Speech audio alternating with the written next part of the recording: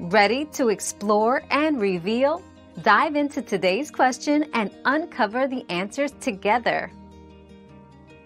The twist in Girl on the Train reveals that Rachel's memories are unreliable. Plagued by alcoholism, she misremembers crucial events. The shocking revelation is that Tom, Rachel's ex-husband, is the villain. He manipulates Rachel and others to cover his own crimes, including the murder of Megan Hipwell. This twist challenges perceptions of memory and truth, turning the narrative on its head and redefining the roles of victim and perpetrator. Our quest for knowledge never ends. Thanks for being part of today's discovery.